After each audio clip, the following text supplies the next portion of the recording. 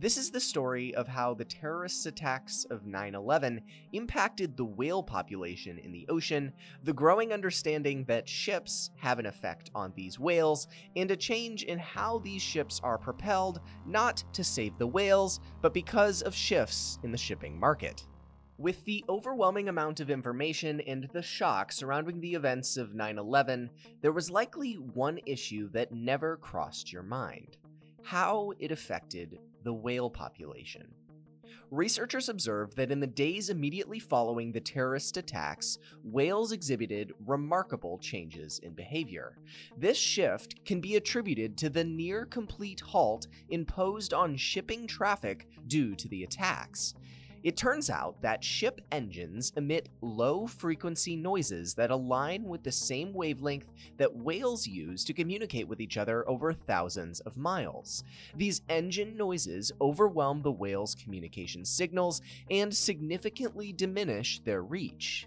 But, for a brief moment, they found themselves in a world of calm where they could suddenly communicate again.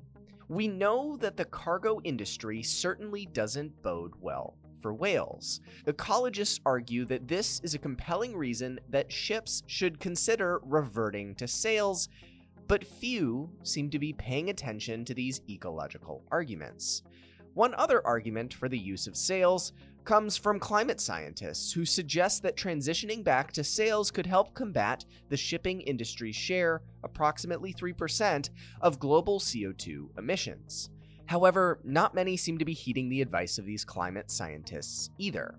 If we exclude ecologists and climate scientists, it becomes evident that few are interested in the welfare of whales or in reducing emissions from ships as the sole reason that ships are returning to sails. And sails are experiencing a resurgence, with major shipping companies already employing a handful of sail-powered cargo ships. The primary driving force behind this revival is, as with most things, money. Innovative sail ship designs are being developed worldwide, with Norse Power leading the way as of January 2024. They use cylindrical spin sails, harnessing a peculiar physics principle, the Magnus effect, to propel the ship forward.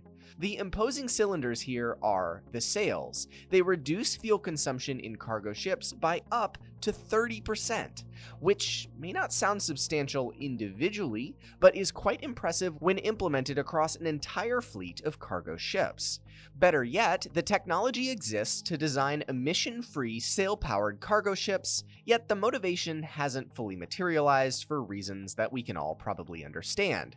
The transition may be gradual, and it will likely never fully occur. However, these partially sail-powered ships by Norse Power already has the world's largest shipping company, Maersk, investing in the design. It turns out that this centuries-old shipping technology of sails is actually more efficient and more practical in today's modern environment than you might think.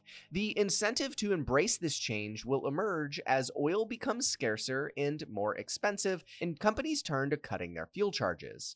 Coupled with ongoing advancements in sail technology as new investments arise, the future for sailing ships seems bright.